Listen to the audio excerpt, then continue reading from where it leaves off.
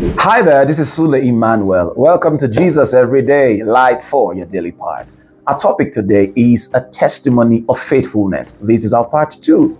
And our Bible reference is Proverbs 28, verse 20. A faithful person is dependable, trustworthy, and upright. Faithfulness is a type of wealth and a source of blessing. If you faithfully carry out your responsibilities, you will always receive a blessing. Now, friends, we must resist any temptation to take advantage of people. Avoid get-rich-quick schemes. If you want to get rich or get ahead in life at the expense of others, you are prone to deceitful and dishonest practices, which will surely not end well. The Bible tells us that Daniel and his friends were faithful to God. In Babylon, they were faithful to God.